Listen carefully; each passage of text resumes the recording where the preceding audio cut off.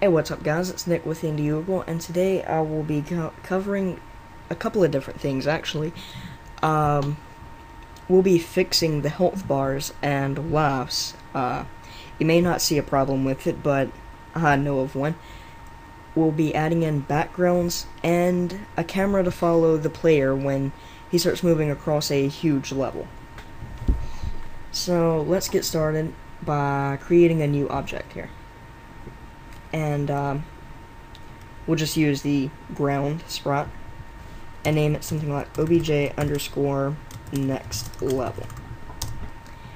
Now go to the player and add in a new collision event with that object, and we'll add in the code here.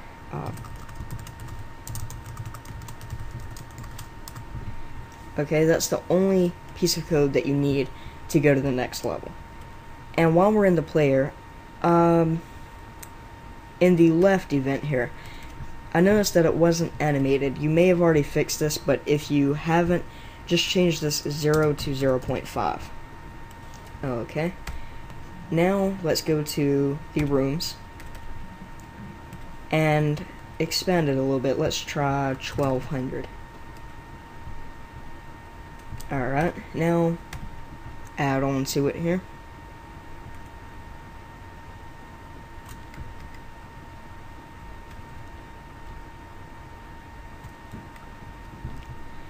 Okay, now we need to add in a blocker for the enemies. Now remember to uncheck delete underlying and put one here and here. And let's add in a object next level and put it here. Okay, now we'll go to views and click enable the use of views and visible when room starts. Now you notice a border came up. That's our view there. We won't mess with any of these other settings right now, but we will go down to this part right here. Object following. Let's set that to the player. And this HBOR and VBOR. That determines how close to the edge of the screen you have to be before the camera starts following the player. Now, right now, this 32 by 32, that's going to make it it will make you have to go to the very edge of the screen before it starts following. We want it to start following as soon as you get to about the middle of the screen. So let's use 275 by 275. Okay. Now let's add in a background. And I'll just use clouds. And go to the backgrounds tab here. And we'll go down to here and click background 1. Okay, now I know it's transparent and it looks really bad because it's clouds on a gray background. I knew it was transparent and I wanted to use this to cover two features in one. So go to this color here and click that and select kind of a cartoony sky looking color. Maybe that'll work. So what just happened is we added in a background, which is a bunch of clouds on a transparent background, which means we can add in a color here for the sky. So if you don't have a background you want to use, you can just use color to set it to a completely plain color. But backgrounds, you can add in pretty much anything. We can even use this metal dark here and just change it to that. So let's use the clouds for this one. Now let's create a new room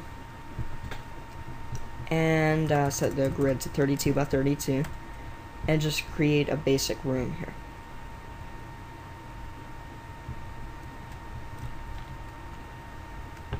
Add in the player, the object text, and a background.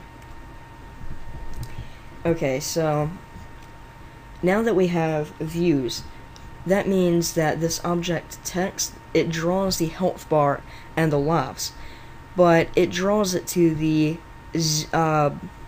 position of this object, and the object doesn't follow when the camera starts moving across the room.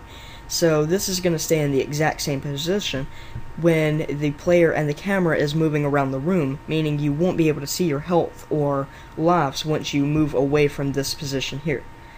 So what we want to do is open up the text here, but first let's just completely delete object lives. We don't even need it. So go here and go to the draw. Now we can completely delete instance create too. Now we'll just modify this draw health bar. This x plus 0 and y plus 0. We want to draw it to a different position.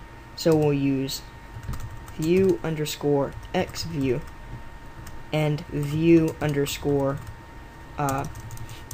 y view. Okay, so that's going to draw it to wherever the view is looking at, to these very top left corner. So now we need to modify this x plus 100 by y plus 16.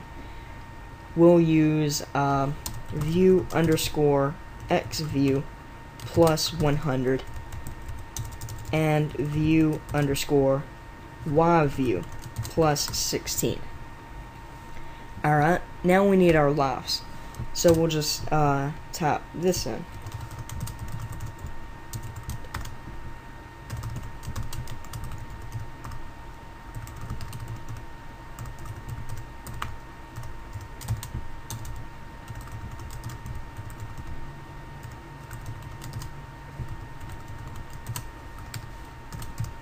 Alright, so this draw sprite command, all it does is it draws a sprite and the subimage that you choose to the specified location. In this case, it's going to be the very top left corner and 16 pixels down. Alright, and the reason we have global.lives -1, I explained this in the other tutorial. Basically, this is just a subimage. We want it to be synchronized with your global.lives variable. And we have to have this -1 or it won't work right. Okay, so let's just go ahead and test our game now.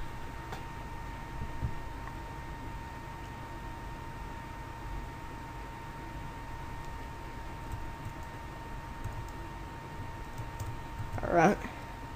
And it follows. And it even works. Let's find an enemy here and get damaged and killed.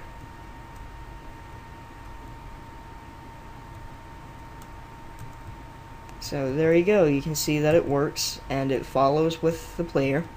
We have a background and an object to carry us to the next room.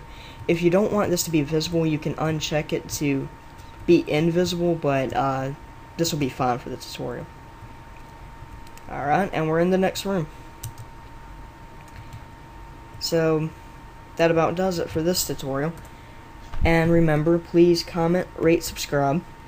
And if you have any suggestions of what you would want to see next, let me know, and I'll try getting them out as quickly as possible.